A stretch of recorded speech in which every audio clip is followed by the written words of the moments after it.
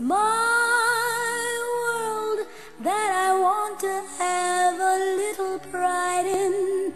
My world, and it's not a place I have to hide in. Life's not worth a damn till you can say I am what I am. I'm joined this morning by a very welcome guest, which is Sandra Collins. Now, Sandra is a director of the National Library, one of the great treasures down there in Kildare Street. So, Sandra, welcome to LGBTQlife. Brilliant. Thanks, Michael. Delighted to be here. Yeah. Sandra, can I just ask you a little bit about the history of the National Library itself? We were just briefly referring to it. I think it's one of the, we're a republic, but if we had a crown, I think that would be one of the jewels in the crown. Not many people actually like the Senate. It's an exclusive commodity. It's an absolutely fabulous building. Although it's full of knowledge and all of that, I almost consider it a meditative centre. What's the history of it? Mm-hmm. Brilliant. Thanks, Michael. So we think it's great as well. So we were established in 1877 and made to record the history of Ireland, the story of Ireland. And we collect largely paper-based material, so letters, diaries, books, periodicals, magazines. You'd be amazed at the breadth of the collections in the library. So we've a copy of every single newspaper published from the smallest parish to the nationals. They're all kept safe. And then, amazing manuscript material like the entire archive of W.B. Yeats or Seamus Heaney. So really, I always think we're something for everyone. So there's family history and the diversity of Irish life. That's really important to us as well. So to have something that speaks to everybody's experience of what it means to be Irish, to live in Ireland, to be connected to Ireland. Mm-hmm. So dare I say it, it's a legacy of empire. Yes, yeah, exactly. Yeah, so we pre-exist and we predate the foundation of our state for sure. Yeah, and then I suppose national libraries are like every country would have one. They're a unique repository for the memory of that state. So it's really important that Ireland has one, the Republic has one, and capturing that legacy of Ireland from before we were our own country to up to the modern day. That's really important. Yep. And our buildings then, as you were saying, we adjoin the Dáil Éireann, and we used to have a beautiful rolling open green between the National Museum, Dáil Éireann, and the National Library, and that there's gates around the Dáil, security measures and so on. But we love our buildings; like they're just such a part of the identity of the organisation. But something we like to think about is do these beautiful historical, Victorian buildings give a sense of do they turn some people away? Because what we would like is everybody to feel welcome through the doors, everybody to think, well, my memories are included in the National Library, and now I want to go through those doors and engage with them, see an exhibition, have a cup of coffee, actually open the manuscripts, the books in the reading room. So it's something about it's interesting you should say about how perhaps the buildings alienate some people, because about 100 meters away there's one of the most iconic images, which is the monkeys playing billiards. Yes. And you say that to people and very few of them know about it, and yet when you point it out, it's just one of those really quirky pieces from the 19th century, isn't it? Yeah, it really is. I often think that you don't know what you'll find in any corner of our buildings. So that's from the Kildare Street Club, from history of our manuscripts reading room, and exactly so. So you see these tiny little monkeys playing billiards on the pillars outside. We've a lot of owls as well. They always find something. Very symbolic, but we won't go into that since we're not in the lodge at the moment. Were you always in that building? Yes. So the library opened in 1890. That was a custom-built building facing onto the Dáil, Thomas Dean building, and but our footprint has grown since then. So we're moving up Kildare Street and colonising some of the buildings up there. We're also in the National Photographic Archive, so that's in Temple Bar. That's in Temple Bar, yes. Yeah, and we have 2 new additions over the last few years as well. So we're in the Bank of Ireland on College Green, our Seamus Heaney exhibition there. So that opened in 2018, and beautiful space to engage with the Poets Archive, really immersive experience. Sure. And then our very latest addition is a partnership with UCD to create MOLLI, or the Museum of Literature Ireland, and that's across Stephen's Green in Newman House. Yes. And another amazing building, something just captures you as you walk through the door. Again, I could personally praise that one, because I was fortunate to get invited to a pre-viewing before it opened, and it's a wonderful facility, and they've done such an amazing job with the building itself, because I went to UCD when it was in the terrace, and Newman House was dishevelled, to put it mildly. Yeah. Just harking back to those days, Sandra, my memory is that at the back of where you were used to be the College of Art. Did you take over that section? Mm-hmm. Yeah, so that is exactly so. So the old NCAD building, and we still have echoes of that when we talk about that part of our building. So that was a wing that it dates from 1827, so it's one of the oldest parts. And absolutely. So the College of Art moved out. We moved in, and what you would find in there now is our W.B. Yeats exhibition, our beautiful prints and drawings collections. We used to have our seminar room there. So very much an important part of the library, and a vibrant part of the building as well when we're open, when we're not at level 5 COVID-19 restrictions. True. Although everybody would see the National Library as if you like, a hard copy medium, in the sense that you've got books, you've got newspapers, a whole range of things. How important has technology become in managing your environment? Yeah, that's a really good question, Michael. So this is absolutely, I guess, one of the biggest growth areas for us. So we say we record the story of Ireland, and nowadays that often takes place online. So it might be entirely digital. So if you think of, we would have some of the earliest Irish photography, so glass plate negatives and so on. And what does photography look like now? Such an important memory of Irish life. So it's born digital. It's living on your phone. It's living on your iPhone maybe, and it has no paper-based. You might print them out, but it's really a digital object, and that's how it's created. So that's one of the big challenges for libraries, national libraries at the moment, is getting on top of being able to collect and keep safe forever these fragile digital materials. And when I say they're fragile, maybe the best way to think of that is a website. So we think a website is a really important record of information about Irish life. Now, not all websites, but lots of important websites. Say, think of COVID-19. There's a lot of government websites. There's websites of organisations that are sharing information and health advice.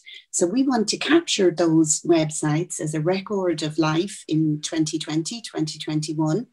But a year later, if you go back to that website, the chances are it might be gone altogether, or it might be changed so much that you wouldn't recognize it. Indeed.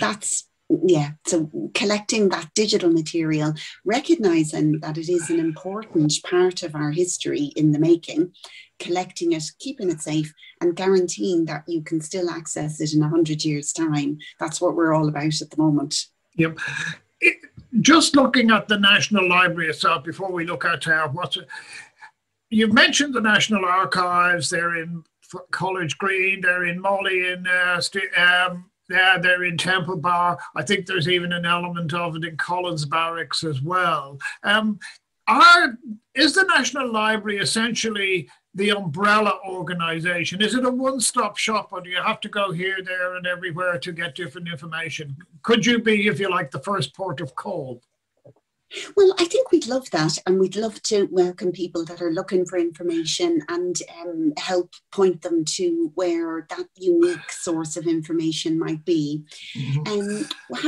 So there's a number, as you said, so there's other organisations like the National Archives, the Military Archives, National Museum. So there's organisations that collect different materials, and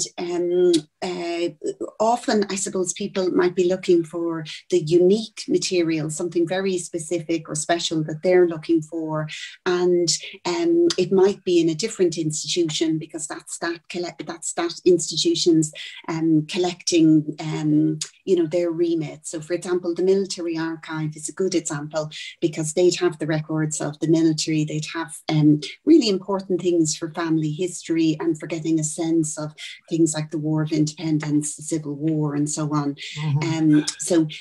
Those materials would be unique there. And if somebody came to us, they might start with, I have a question about the Civil War. We could share with them our newspapers, our manuscripts, our books and periodicals. And then we might say, and there are other places you should go to where you'll find other information. Cool. And so we have this relationship with the other collecting institutions, and we'd all know, I suppose, to help somebody get to where they'll find what they're looking for. Sandra, as soon as you're open, I'll probably be down there, picking your brain on that one. Yeah, something that I hear a lot about, and particularly from visitors to Ireland, invariably from America or Australia, you're essentially the first port of call for genealogy information. How useful and how helpful can the National Library be for people who are interested in, family history and family trees? Mm-hmm. Yeah, so this is something that can be really close to people's heart, and that's whether they live in Ireland or they live outside. Particularly when they live elsewhere, isn't it? Yes. Yeah, exactly. I think you're right. It becomes a more passionate project, I think, for our diaspora. So what we would do is we would say to get started, come to the National Library website when we're open, come through the doors to the Family History Service. Yeah. We have a great range of materials in the National Library that will help you get started, and unique materials like the parish records and Catholic parish records, where if your family tree includes baptisms, marriages, deaths that are recorded in a Catholic parish, then you'll find those materials in the National Library. And we'd also recommend, as we were saying, to go to the National Archives, where you'll have the state's records, and then, also say other faiths or other, there'd be other sources to go to. But I think that we're a good place to get started too. We've a great team, and they'll get you advise you into the process. And it's something I think we get really lovely feedback for. It's such a rewarding thing for people to be able to trace their family tree. Yeah, can I come back to you on that one? Because I have a friend, and he comes from the Jewish community in Cork, although his family were originally in Limerick, and we won't go into the issues of why Jewish people moved from Limerick to Cork. And I was suggesting he went down the National Archives. And an issue that he raised, and it was something I discovered when I was asked to, look into the Jewish community in Waterford, which wasn't terribly well known, is that you could go to the you could go to the library and the county library, you could find the newspapers, but because they were all on microfiche or microfilm, unless you really knew what you were looking for, it was difficult to find. So I said to him, and he agreed with me, cataloguing is incredibly important when you come to any archive. How advanced would you say yours is at this stage? How, more to the point, how user-friendly is it? Mm-hmm. Yeah, so I would say it's a blend of different technologies at the moment, and the long-term goal is exactly as you say, to have all the newspapers digitized so that people can find things easier. But definitely you would be looking at using the microfilm machines in the reading rooms. But we also have Irish newspaper archives, so we have online resources as well. So it depends. It's kind of easing yourself into the process, and it would depend. We mightn't have it digitized, we might, and the thing is, I suppose, to come in and get started. Sure. But it's absolutely, exactly as you say, that machine readable, to be able to search archival sources the way we search the internet is the future, that's for sure. Absolutely, no, there's digitization and digitization. I mean, it's one thing to be able to see the image, it's another thing to be able to search on keywords, which is the future if it's not the present. Can I ask you then, the subject we came to talk about is the Irish Queer Archives. Now, Tony could have called it the Irish Gay Archives, he could have called it the Irish LGBT Archives, but I know Tony, and he made a specific choice to call it the Irish Queer Archives. Did that raise any eyebrows down in the National Library?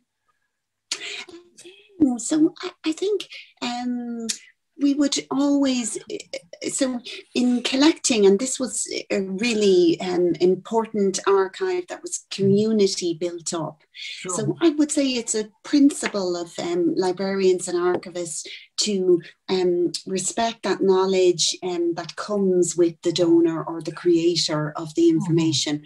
We absolutely love, like, the provenance, the creation of an archive is really important to respect that and stay true to it. No, I would say receiving the archive in the form that it came to us is really a fundamental principle of collecting and archiving. And the director at the time, that's Engasa, I know would have that was a really big deal to to work with the community to accept an archive of that size. It's 23 cubic meters, very big archive. Is it that big? Yeah, it really is. Yeah, exactly. And that would have just been, I think, an important moment. And since then, it's a living archive. So we continue to collect materials related to LGBTI plus and to add to the IQA and our holdings in the area. And I mean, that has been marked at the very highest levels of the state. We had the Christopher Robson Photographic Archive was donated to us in 2015, and that was at a ceremony officiated by our president, Michael D. Higgins. So, I mean, it's something I think maybe that speaks to the importance of the archive, the collecting, and having this record in one of our national cultural institutions. Yes, Tony and I have discussed it, and we both agreed and understood the importance of legacy. Because so much of the period that particularly when he started it, it was illegal. And it was probably medically condemned to be LGBT. And that's why Tony has produced this, not for the current generation, but for future generations. And I think that's the fact that it's now getting an official imprimatur from the National Library is incredibly important. Yep. tell us then, Sandra, you're going to be doing you've started last week a series of I believe it's a year-long series of lectures and webinars and talks and things like that. Tell us about that so that we can share that with our listeners. Mm-hmm. Yeah, so I'm very delighted about this and excited to be sharing it.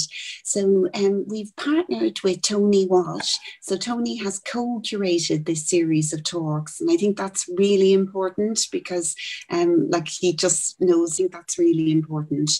So Tony has put together this program of events that started last month and runs to the end of the year. The final event will be on World AIDS Day.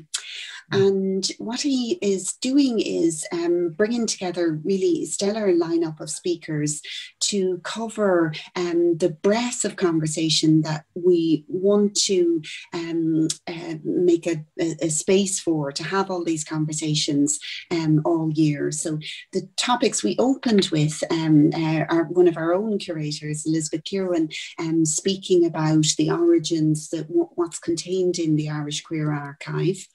The next talk will be in conversation piece with Bill Foley and Afrachní Creadán, and that's about the Living with Pride and the Christopher Robson photographic collection. That's in April the 28th. And then in May the 27th, we're going to be talking about marriage equality, and we have Brian Sheehan and Grania Healy and Lisa Connell talking about the journey to marriage equality. That's only 6 years ago, and I suppose the aftermath of that. And it rolls every month. We'll have a new event covering like creativity, expression, identity. We've a panel discussion on pride, the evolution of pride, and asking questions about the commodification of pride. It kind of, so I suppose it's a broad discussion, and I hope we'll, in doing so, we'll be having, allowing people to talk about things and to come back to the collections that we have in the library, and to see the place today and your place in history, and how that has changed, how Ireland has opened up as a society. If we're not fully there, we're getting there. Yeah. So from either a scholar's or a student point of view, or even an individual point of view, how would somebody go about, if you like, perusing the collection and the archive? I mean, is it going to be online? Is it going, or shall, once it opens, will people have to go in there and look through some form of catalogue, or what's the situation, Sandra? Yeah, so I think that's one of the things we really want to get out of this year, is an increased awareness for everybody of how they can access this material and to offer different ways to be able to engage with it. So when we reopen, hopefully in May, people will be able to access the archive in our reading room. They'll be able to access right now. You can go to the National Library website and our online catalogue, and you can browse and enjoy the digitised materials there. And in June, I am really excited to say we're going to be opening a photographic exhibition in the National Photographic Archive in Temple Bar. So that will be both, I suppose, we don't know how what access will be possible with COVID at the time. So it will be in the exhibition site, that's our photographic archive, but it will be fully available online. Excellent. So we'll have a 3D scan, with an immersive experience online of the exhibition. And either ways, that's really important because people will be able to access it from across the world. So you definitely don't need to make the journey to Dublin to see that exhibition, but where we can, we're really delighted to welcome people through the door and have that, when you see these large scale photographs, it's a very very evocative experience. You know, you really feel like you're immersed in it. Well, so that exhibition is, Michael, to say a bit more about it, it's photographs from the Christopher Robson collection, and Christopher took these photographs of Pride parades and events from 1992 to 2007. So they really map the journey of how Pride has changed over that time. Like if you think in 92, 93, as you said, homosexuality was only decriminalised then. Mm-hmm. So that journey from the 90s through to 2007 to nowadays, there's a lot of history over that, over those decades. And Bill Foley is our co-curator. So Bill is Christopher's life partner, and he is our co-curator for the exhibition. So that's been absolutely invaluable and given us a lot of insights into the photographs that we mightn't have ourselves. Sure. Yeah. Look, the talks you've mentioned, are they where can people find out about them? Is a schedule going to be put on your website, or if you could send me details, I will share them with our listeners as well, because we have an overseas listenership. So I'd be delighted to get the word out there. So where can people go and find out about the talks, Sandra? Brilliant. So the simplest one is to go to our website, www.NLI.ie, and everything will be online. So we had to, originally we'd been working on the programme with Tony to launch it last year, but COVID got in the way. So this year we've decided to put all the talks online, and what that means is, exactly as you say, that people can engage with us from overseas, and we're already seeing that with people from around the world. It's fabulous from that point of view. So the details of the talk are there. They'll all be running each month. You sign up, they're all free, and you can register for a ticket online on our website. And when we launch the photographic exhibition in June, that you'll be able to find that from our website as well, and to enjoy it from your sitting room or wherever you are, anywhere in the world. Yeah, well, I don't think people in this country appreciate just how much of a shining light we are. Ireland is seen for LGBT rights, particularly since 2015, when we made history. I mean, there's no other way of putting it. Sandra, I just want to finish off. Now, you mentioned Chris's photographic exhibition. It goes up to Pride's at 2000. I think it was 2007 you mentioned. Is that correct? Yes. Yeah. Yeah.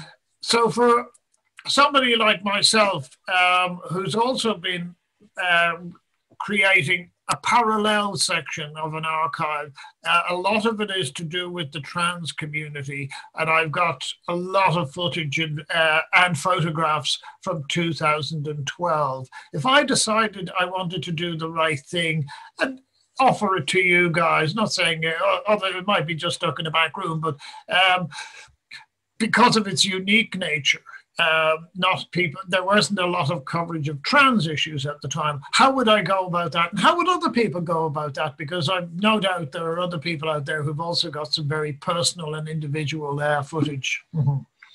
Exactly, Michael. So I think first to say, like, our collection span the full breadth of LGBTI plus experience, but I think it would be a very welcome addition to the materials we have to add trans materials. I think that would be really important thing to add to the record in the national collections. So what I would say is, what we say is, first of all, contact us. So you can email and get started on the conversation. Mm-hmm. The process of donating or acquiring a collection, I often think it's a relationship builder. So we'll be back and forth with you to understand the materials you have in a collection. There's complexities about if there are materials in the collection that should be not available for public consultation, or if there's GDPR issues or anything like that. Sure. We'd work through that with the Absolutely, donor. And the important thing I always think is get it to a safe home. It will be available for people then. If it isn't today, it'll be in the future, but it's with our country's history. Sure. It's all part of our rich tapestry of life, isn't it? Yeah, exactly. Sandra Collins, we're incredibly impressed with what you're doing with this exhibition of the Queer Archives. We're delighted to have you as a guest today, and we hope to catch you again in the future, and particularly catch you at some of the talks again. So Sandra Collins, thank you very much for your time today. Brilliant. Thanks, Michael. Yeah. That I want to have a little pride in, my world, and it's not a place I have to hide in. Life's not worth a damn till you can say I am.